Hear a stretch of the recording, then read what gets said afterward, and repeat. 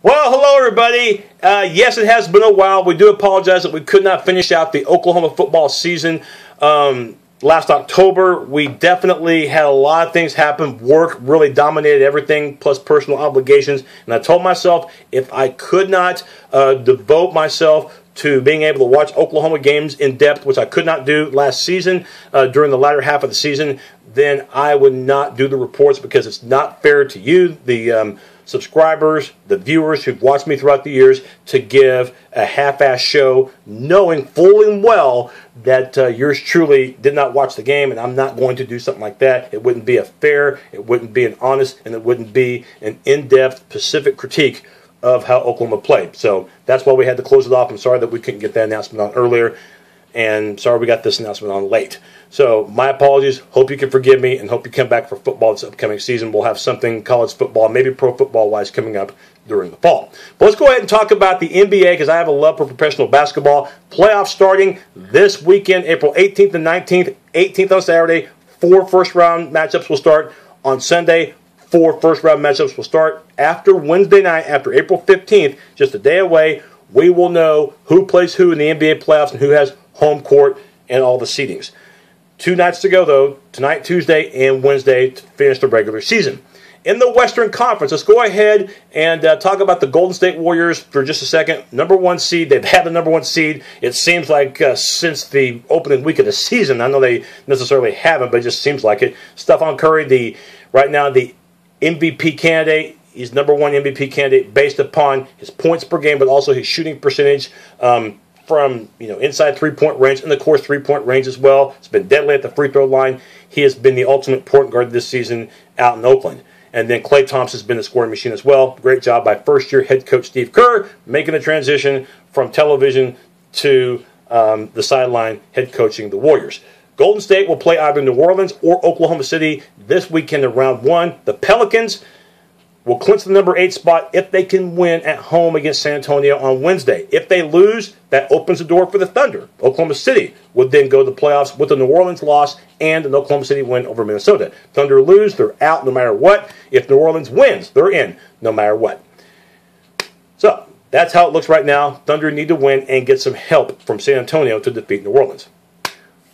Number 4 spot, we already know belongs to Portland. The Trail Blazers won the Northwest Division, record of 51-30 presently. However, they cannot move up any higher or lower than 4, and they won't have home court advantage for round 1. That's because the number 5 seed presently, whoever it is, whether it's Houston, whether it's Memphis, it could even be San Antonio if things don't work out the Spurs' way. It could be the Clippers. All 4 of those teams have better records than Portland, and that's what determines home court advantage in any matchup is record, okay? Not division accolades necessarily. So Portland will be the 4 seed, but will be going on the road for round number 1.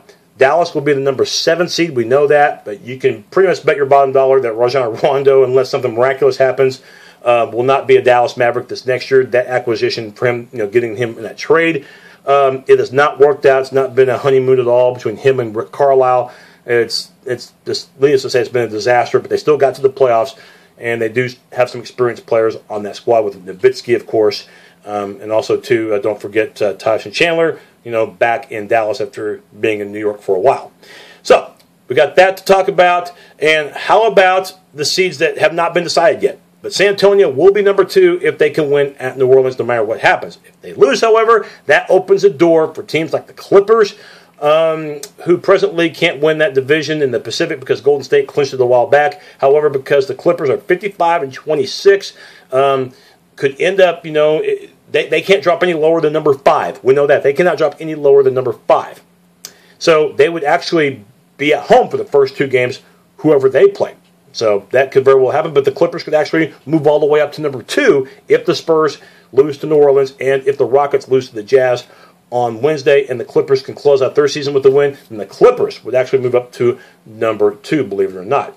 The Memphis Grizzlies at one point were the number 2 seed. It looked that way for a while, but the Grizzlies have seen better days. They've lost 6 of their last 10 games, going into the playoffs with not a lot of momentum, okay?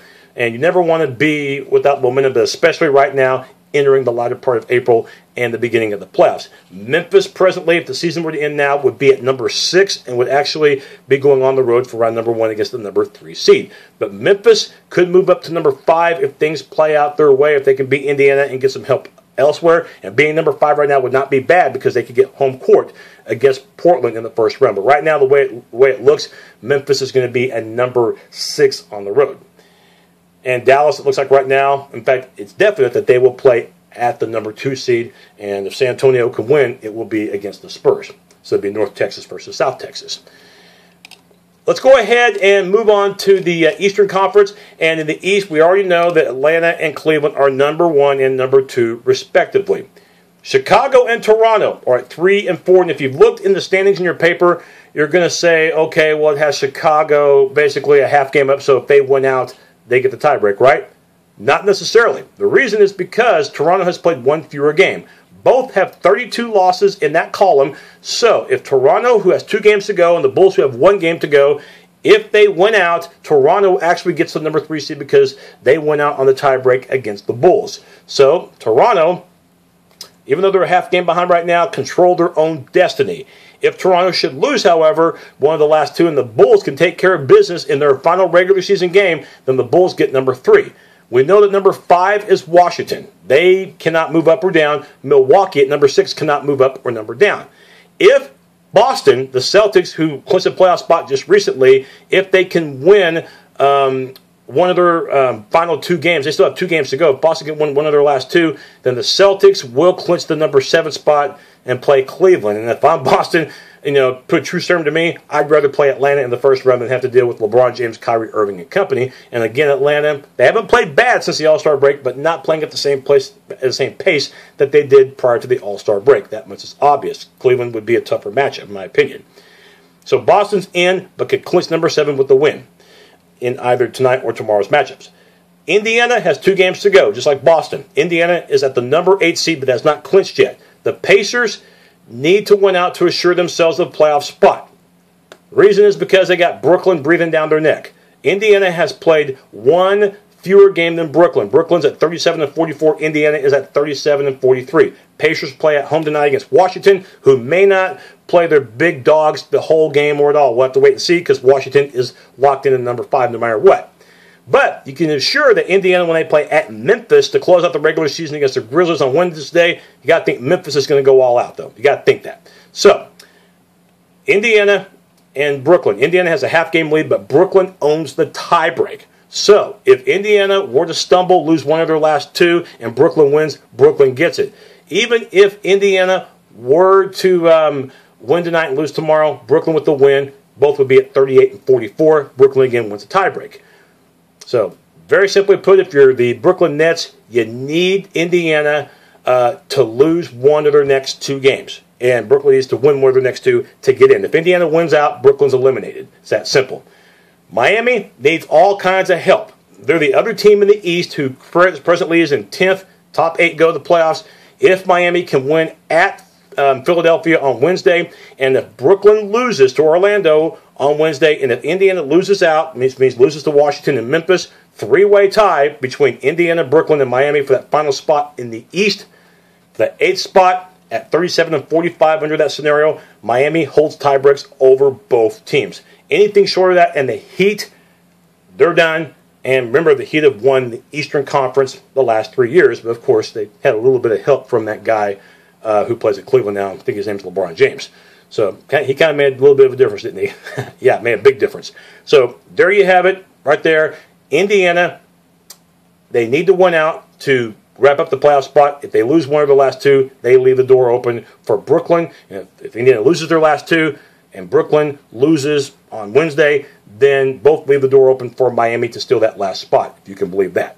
So that's how things look. If the season ended today, here's how the playoffs would look. Atlanta would play Indiana. Cleveland would play Boston. And I'm going to say that Toronto would play Milwaukee. Okay, Toronto is a half game behind Chicago, but remember, Toronto has 1 more game to play than Chicago. So if Toronto were to win out, Toronto would actually be at number 3 and would play Milwaukee. And Chicago at 4, under that scenario I just described, would play the Washington Wizards. So there you have it. let the playoffs begin this upcoming weekend. Next time we come back will be probably on Thursday. I'm going to try to get a special guest on that I've been talking to for a while that, knows a lot about basketball, is a little newer school than I am, or I'm a little more older school than he is. We'll try to get him on as a guest. So we'll talk later, everybody. Enjoy the NBA playoffs coming up. We'll be back Thursday to break down the upcoming NBA playoffs. Thanks, everybody. It's good to be back.